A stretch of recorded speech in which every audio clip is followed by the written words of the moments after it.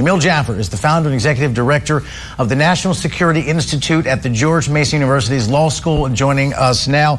As we come to this interview, a little bit of breaking news, because Donald Trump has released a statement now saying that he does expect to be indicted again by the special counsel for his role in January the 6th, saying pretty much he's received a target letter, which is a typical step before an actual indictment. So that would be indictment number 3, and of course still waiting on what happens here in Atlanta, which would be indictment number 4. So we are trying to track some details on that down. Meantime, for the second indictment, I don't mean to jump around the Florida case here with the classified documents. It's a lot to keep track of. But the big picture here is that this judge does have some key decisions. How all of these top secret documents are going to be handled, because a lot of fingers need to touch those and see those pages, but who can and who can't is important. And then 2, the timing of this thing, whether it happens before the election. Trump wants an indefinite delay, and how the judge responds to that is critical. What do you expect from this hearing today? What's the most critical decision you think has to be made?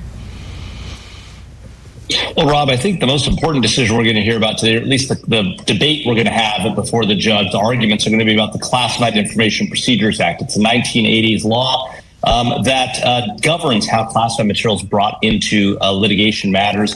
It allows the prosecution to submit some evidence for review by the judge in camera, that's behind closed doors, as well as to provide to the jury and to the judge unclassified summaries of evidence of classified material that the parties can agree upon. So there are procedures designed to protect classified information and make it accessible to the juries and the decision makers who need to see it. But that is, you're exactly right, Rob, one of the challenges confronting this case. And in terms of the timeline, the calendar here, I mean, listen, it's tough. We've never seen anything like this before. All of this is unprecedented. But from a calendar perspective here, you have the feds who say, let's start in December. And you have the Trump team saying, let's start after the election. How does this judge approach that issue? Because no matter what she does, it's going to be seen as helping one side, hurting another, or be seen through a political prism, particularly because she has a political history with Donald Trump that's come under scrutiny before. How does she handle the timing of all this? It's tricky no matter what she does.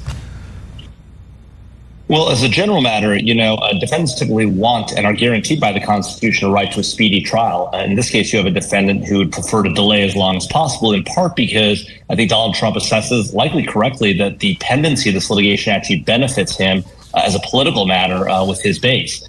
Beyond that, I think the challenge for the judge is she's going to have motions from the prosecution to move quickly, motions, as you said, from the defense already we've seen to leave this past the election. And Donald Trump's assessment beyond his political assessment is that if he is elected, right, he can decide whether to require the Justice Department to drop this prosecution, right, as the head of the executive branch. And so this is, as you say, Rob, unprecedented. In the past, there has been one individual who ran sort of prominently, a socialist who ran for election from jail and said he would pardon himself.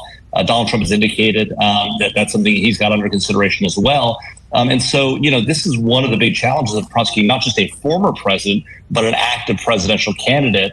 And it raises challenges to the Justice Department as well, because they'll be seen as being political regardless of what they do.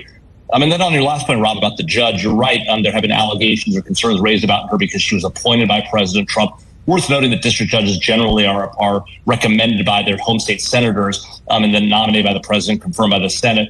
Judge Cannon did have some interesting rulings in the prior matter, the special master's case that was ultimately reversed by the 11th Circuit, but that probably makes her likely to be more cautious. And I think as a general matter, we can assume that she's going to steer down the middle, as most district judges do. Yeah, a very harsh spotlight on her, and we'll get a little window into all of that today as this hearing gets underway.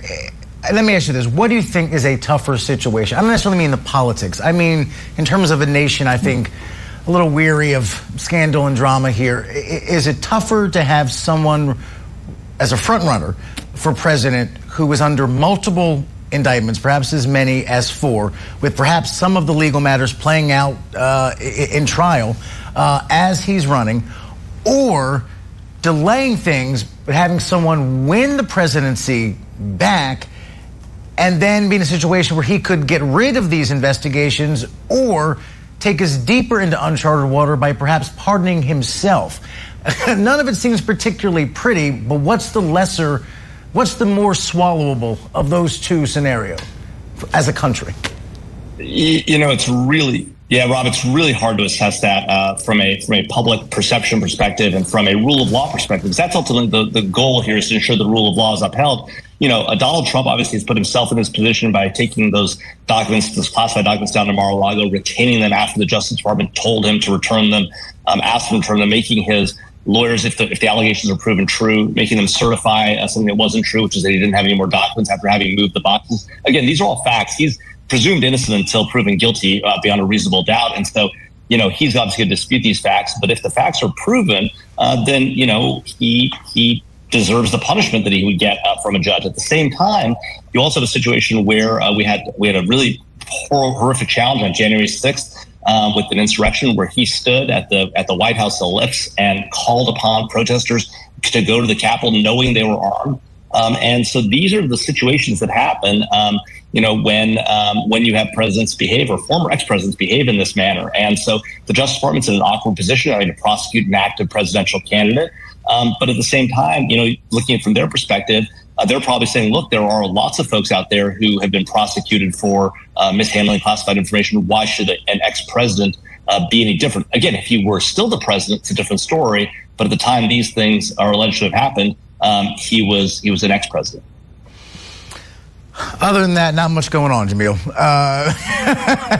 Always enjoy our conversation, and I do want to reiterate for the folks at home the breaking news, major, I would argue, breaking news that former President Trump says he has been told by the special counsel that he is indeed the target of a criminal probe into efforts to overturn the 2020 election. That is the big breaking news at this hour, as he has a hearing on the classified documents case that will begin today, and of course as we await what the DA here in Atlanta will do, which could be a third or fourth indictment, depending on how it plays out. Jamil, please come back. Always appreciate your expertise and your insight. Thanks, Rob.